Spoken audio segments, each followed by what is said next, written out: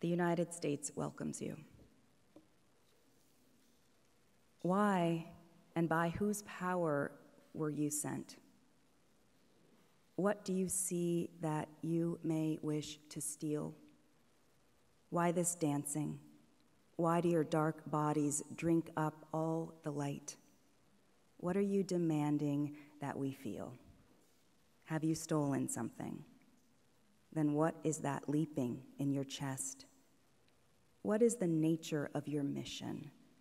Do you seek to offer a confession? Have you anything to do with others brought by us to harm? Then why are you afraid?